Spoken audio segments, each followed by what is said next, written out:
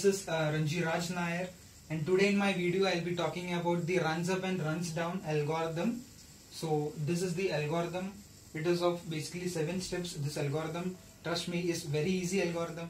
If you solve it, you can easily score this algorithm if you solve this problem. So let's get started. First, you have to define the hypothesis for testing the independence. Now remember, this test for runs up and runs down is not used for testing the uniformity. It is used for testing this independence. So first you have to define two hypotheses, H0, H1, that Ri is independently distributed and Ri is not independently distributed. Now step 2, you have to write down the sequence of runs up and runs down. Now this sequence of runs down is like, you have to write plus or minus. This sequence stands for this plus minus. You have to write plus or minus. If two numbers of same range come, then you have to write plus plus or minus minus. Now this I will be covering in my next tutorial. So right now you just understand the sequence is the plus minus sequence. Next you have to count the total number of runs, that is the A, total number of plus or minus are present. Now after this is the fourth step, that is you have to compute the mean and the variance. Now mean and variance in runs up and runs down algorithm is given as mu A. Mu stands for mean, and A, this A, that is 2 times n minus 1 divided by 3, that is the n is the total number of numbers in the sequence. If 40 numbers are there, then n will come as 40, 50 numbers 50, 100 numbers n as 100. After this you have to calculate the variance, that is the sigma A square, as 16 times of n minus 29 upon 90.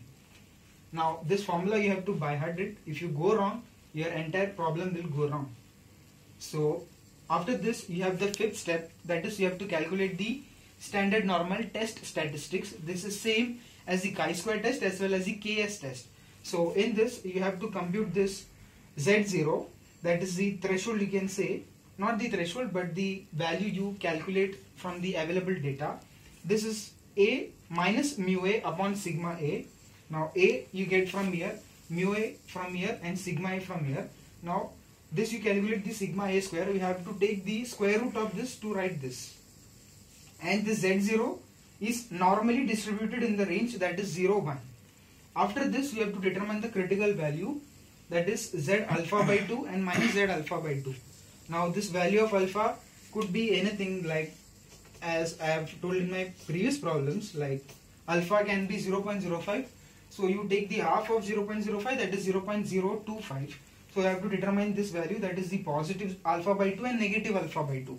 After this you have to calculate the final step, that is you have to determine your Z0 is lying between these two ranges, that is the minus Z alpha by 2 and plus Z alpha by 2.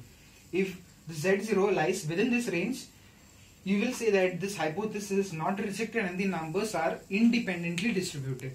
So this is the runs up runs down algorithm. Hope you found this video helpful. If you found this video helpful, please hit the like button, and if you haven't subscribed to my channel, please subscribe. Thanks for watching this video.